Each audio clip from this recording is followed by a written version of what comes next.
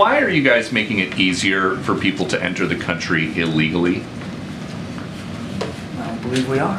Why do you think we are? Well, you guys sued to cut razor wire that was put in place by Texas officials. So that the Border Patrol could actually do their jobs, but keep going. Well, you won in court, so now what?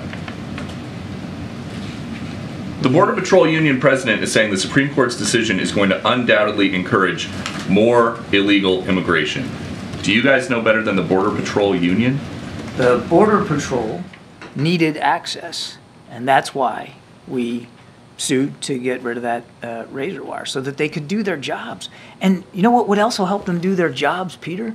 More Border Patrol agents. There's an idea.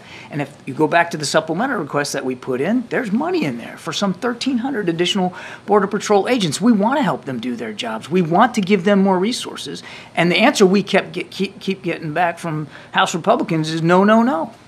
Does razor wire work?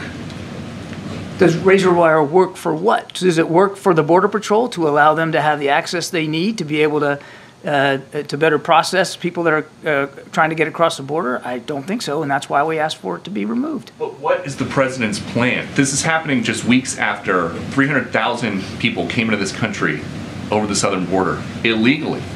The razor wire, officials down there think, was keeping some of them out, and you guys just sued and won to remove it. On behalf of the Border Patrol, who needed to have better access to it.